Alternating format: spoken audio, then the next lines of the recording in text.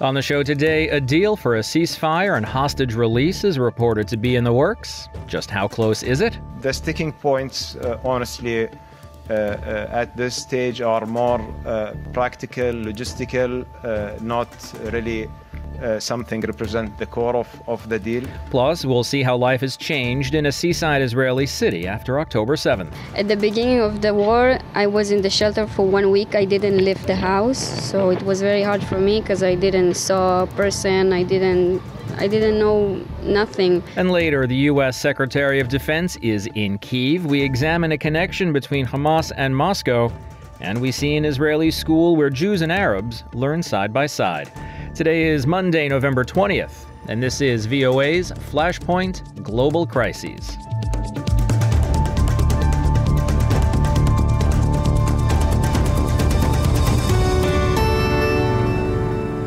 Good evening, I'm Steve Karish in Washington. Houthis from Yemen capture a ship in the Red Sea claiming it belongs to Israel.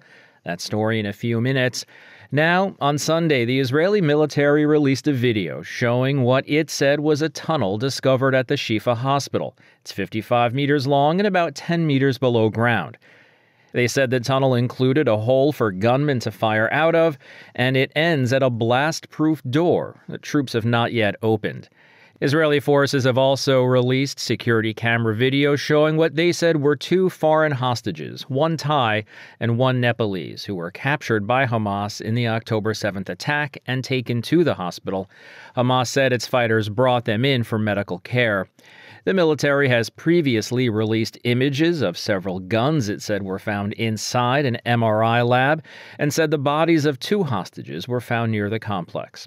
VOA is not able to independently confirm the military's claims, and Hamas and hospital staff have denied the allegations of a command post under the Shifa Hospital. Meanwhile, there have been attacks at another hospital in northern Gaza where thousands of people have been sheltering. The AP's Charles de la Desma has more. According to the health ministry in Hamas-ruled Gaza and a medical worker inside the facility, a shell struck the second floor of the Indonesian hospital, killing at least 12 people. There's been no immediate comment from the Israeli military. Israeli forces are focused on clearing medical facilities that they say Hamas militants used for cover.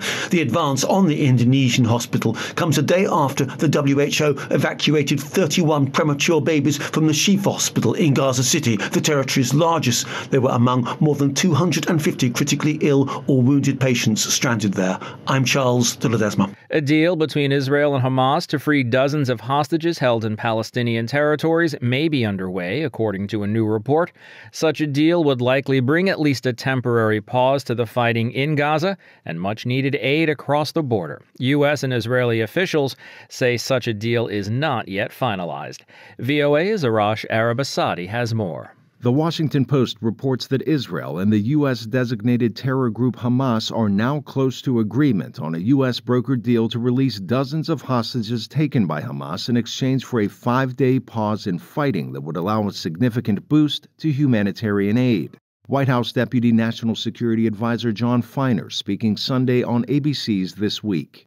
We are not finished. There is not yet a deal in place, and I think it would be premature to conclude that this is inevitable given how close we have come in the past. And I think one thing that I won't do is go through all the outstanding areas in which there are still negotiations. We don't negotiate these things in public, but it is a very high priority to try to get this done. They're making some progress, and we hope that that will be concluded soon so that these people can finally come home. Israel's military has been conducting ongoing assaults on Gaza since Hamas brazenly attacked the country on October 7. About 1,200 people died in that attack, with what's believed to be around 240 hostages taken, many still missing. Israeli ambassador to the U.S. Michael Herzog speaking Sunday on ABC's This Week. We are hopeful that we can get a significant number of hostages freed in the coming days. I don't want to go into the details of these talks. They are obviously very sensitive. The less we go into the details, the better the chances of such a deal. But they are very serious efforts, and I'm hopeful that we can have a deal in the coming days. In the weeks following October 7, Israeli airstrikes and ground offensives killed more than 12,000 Palestinians, most of them civilians, according to the Palestinian Health Ministry in the West Bank. The United Nations Relief and Works Agency for Palestinian Refugees, or UNRWA, estimates about 900,000 displaced people are sheltering in their facilities across the Gaza Strip, a number 6 times higher than their planned worst-case scenario. The World Health Organization reports Gaza's largest medical facility, the Shifa Hospital, is littered with medical and solid waste, with a mass grave holding at least 80 bodies outside. But a recent effort by the WHO and the UN successfully evacuated premature babies to a site south of the facility. Director of UNRWA Affairs in Gaza, Thomas White, speaking on ABC's This Week. For many of them, it's just, they're thinking about how they provide for their family tomorrow. But increasingly, people are very worried about what does the future hold for them? Where are they going to live? Where are they going to get their children educated? What does the future hold? And that's the big question in the minds of Gazans right now. The back and forth between Israel and Hamas is now in its 6th week, with only a fraction of humanitarian aid having so far reached Palestinian civilians caught in the crossfire. For them, a pause in fighting could mean the difference between death and life-saving supplies that cross the border. Arash Arabasadi, VOA News. Updating Arash's story a little, the Prime Minister of Qatar, a mediator working to broker talks to free hostages held in Gaza in return for a ceasefire, said on Sunday that very minor challenges remain, but did not provide details or a timeline. The sticking points, honestly, at this stage are more practical, logistical, not really something represent the core of the deal. That's Sheikh Mohammed bin Abdul Rahman Al Thani. He's Qatar's Prime Minister and Foreign Minister. He said he's confident a deal is close. He added, "The deal is going through ups and downs from time to time throughout the last few weeks, but I think that I'm now more confident that we are close enough to reach to a deal that can bring the people safely back to their homes, whether they are the hostages on Hamas side or whatever the exchange that will take place from the Israeli side." Additionally, U.S. Deputy National Security Advisor John Feiner told American media that they were, quote, closer than we have been in quite some time to securing a deal. We'll be visiting with a former Prime Minister of Lithuania later in the show. He's discussing a connection between the war against Hamas and Vladimir Putin.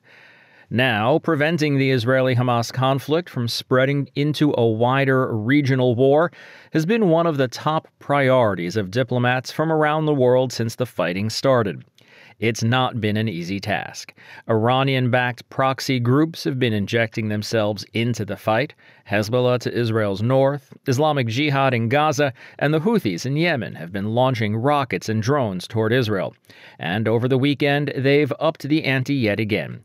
Reuters' Zachary Goldman has the story. Ship tracking data from Refinitiv Icon on Sunday showed the location of a cargo vessel, Galaxy Leader, in the Red Sea, after the ship was seized a day earlier by Iranian-backed militants in Yemen. Yemen's Houthi faction on Sunday said they'd captured what they said was an Israeli ship and taken it to a Yemeni port. A statement from the group said, quote, "We are treating the ship's crew in accordance with Islamic principles and values." But Israel said earlier the Iran-aligned group had seized a British-owned and Japanese-operated cargo ship with no Israeli owners or crew. The Houthis, an ally of Tehran, have been launching long-range missile and drone salvos at Israel in solidarity with the Palestinian Hamas militants Israel has been battling in the Gaza Strip since October 7. Last week, the Houthi leader Abdul Malik al-Houthi said his group was also targeting Israeli vessels. Israel claims its Arrow missile defense system had shot down missiles flying over the Red Sea. Asked about the seizure of the Galaxy Leader, a U.S. defense official said, quote, "We're aware of the situation and are closely monitoring it." That's Reuters' Zachary Goldman reporting for us today. And speaking of the sea, albeit a different one, the Israeli seaside city of Ashkelon is about 10 kilometers from the border of Gaza on the Mediterranean coast. Israeli officials say about 30% of the population has moved away because of rocket fire. Rahman Bounari filed this report, narrated for us by Khalim Afzal. In Ashkelon, Israel, the site of the country's Iron Dome anti-missile system intercepting rockets coming from Gaza has become a common sight. Because of its close proximity to northern Gaza, Ashkelon residents are advised to run for shelter within 10 seconds at the sound of the siren. Local authorities say around one-third of the population has left Ashkelon because of the constant threats of rockets from Gaza. Many residents like Yoel, who only gave Yoel her first name, spent days inside after Hamas launched its attacks on October 7th. At the beginning of the war, I was in the shelter for 1 week. I didn't leave the house, so it was very hard for me because I didn't saw a person. I didn't know nothing. So it was very scared. It was very scared for me, and I'm used to it. It's quiet here. There aren't many people on the streets or local roads. And Dina, a local, who did not give us her last name, says schools have been closed since October 7th. They don't go to school. The school is not safe right now for people in Ashkelon to go because the bombing is still happening. Every time there is a bombing, you can see it. Even yesterday, I think when you arrived, a bomb fell on a house. The seaport town is normally a thriving tourist spot, but now most of the shops are either closed or have no customers. For Rahman Bounari in Ashkelon, Israel, Khalim Afzal, VOA News.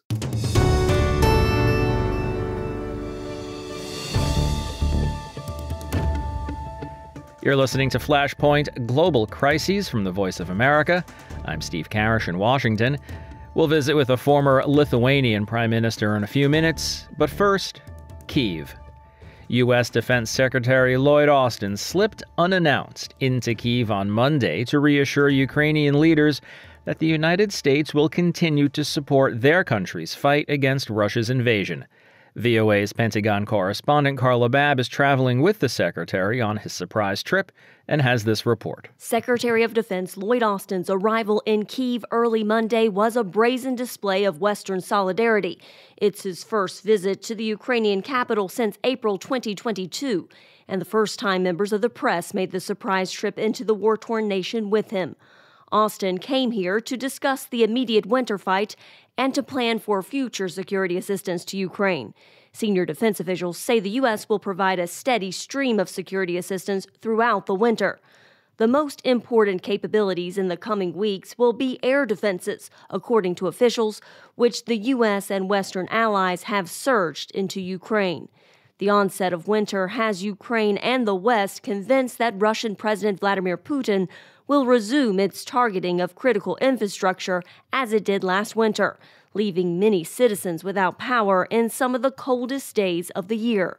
Nearly 40 Iranian-made drones launched from Russian territory bombarded Ukrainian air defenses over the weekend. Ukraine said its forces destroyed 29 of the 38 drones, but those that made it through Ukraine's defenses struck multiple infrastructure facilities and caused power outages in more than 400 towns and villages throughout the country. Some of the drones also targeted Kyiv in the second attack on the capital so far this month. Ukrainian officials said all drones targeting the capital were shot down. Carla Babb, VOA News, Kyiv. Meanwhile, over the weekend, Ukraine experienced another wave of intense Russian shelling, impacting energy infrastructure. Also, Ukrainian forces have a confirmed advance in and around Avdiivka. Anna Chernikova is in Kyiv with the latest. On Saturday night, Russian forces attacked Ukraine with 38 Shahed drones. The Ukrainian Air Force confirmed the destruction of 29 drones. The attack began at 8 p.m. on November 17th and lasted until 4 a.m. on November 18th from the northern and southeastern directions. The city of Kyiv, the Kyiv region, and the western and southern regions of Ukraine were targeted. In Odessa, a drone hit an energy infrastructure facility. As a result, 2,000 families in Odessa and Odessa region were left without electricity. One civilian employee was injured and hospitalized. On Monday morning, the Russian forces shelled the city of Kherson. 2 civilians were killed and 1 injured after Russian forces hit the parking lot of a private transport company. The situation at the front line remains complicated for both sides. Ukrainian General Staff confirmed that Ukrainian defense forces continue to hold positions on the left bank of the Kherson region and continue the shelling of the Russian positions. Also, Ukrainian forces reportedly succeed in their counteroffensive in the Avdiivka direction, according to the analysis by researchers with the Institute for the Study of War. A Russian military blogger claimed that Ukrainian forces retook positions near the railway near Stepove and counterattacked near the Avdiivka coke plant. At the same time, according to the report, Russian troops conducted offensive operations near Avdiivka but did not achieve any confirmed success. The Ukrainian General Staff reported that Russian troops had unsuccessful advance attempts in a 13-kilometer radius around Avdiivka. The latest ISW review notes that Ukrainian and Russian forces continue fighting in eastern and southern Ukraine, although rainy weather is likely to continue to slow the pace of fighting until winter arrives. Anna Chernikova, VOA News, Kyiv. Is there a connection between Hamas and Vladimir Putin? Is Putin benefiting from the war in the Middle East? For answers and analysis, Raphael Sakian of VOA's Russian service spoke with Andrius Kubilius. He's a member of the European Parliament and former Prime Minister of Lithuania. So, Mr. Kubilius, for now, geopolitically, how would you describe the situation when we have 2 wars happening at the same time? Russia's aggression against Ukraine and Hamas terrorist attacks on Israel and Israel's response, Israel's war against Hamas. Well, first of all, I would say I see some connections in between of Hamas and Kremlin. We saw visits of Hamas leaders earlier in spring, and now after that terroristic attack, again they came to Moscow. And remembering, Moscow very tight connections with Iran, they are getting weapons and so on. So I see a very simple development, simple and tragic development. Kremlin decided to spread, the war into new territories. And for me, it means that we need to be much more united in our, response. And of course, first of all, we need to fight against terroristic Hamas, like we were fighting against Al-Qaeda or ISIS. And second, we need to hit the center of such a terroristic, unity and terroristic development, and it's Moscow. And we can do that, supporting Ukraine's victory against Russian army. So do you consider this Hamas attack as opening another front for Vladimir Putin, for him to distract the world from his aggression against Ukraine?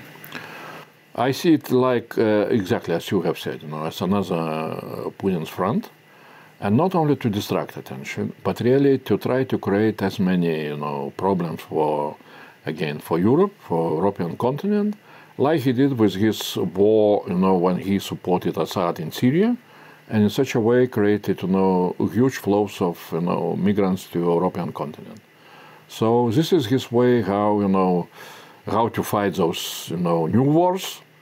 And if we shall not stop, Putin, we should expect that, still he has some other buttons, to push and we can expect that we shall see that spread even going into new territory, spread of the war. Do you see and do you feel that the Western support of Ukraine here in the United States and also in Europe, in European countries, will not, get less because of this support of Israel at the same time with Ukraine? What do you think? I think that it can be opposite, and that the Western leaders, when they will start to see that, this is another front of Putin's war, that they will understand that really there is a need to have even more ambitious, strategy how to support Ukraine in order really to defeat Russian army in Ukraine. And that is what we are trying to do. That's also one of the purposes of my visit here to Washington, D.C. On the first day of the war, of Putin invasion into Ukraine, I initiated and we created a large network of parliamentarians with the title United for Ukraine. Now we have more than 400 parliamentarians all over the world, even from Washington, D.C. And we said, in a very simple way, that Ukrainians will fight the military Eastern Front. We need to be ready to fight political battles in the Western Front.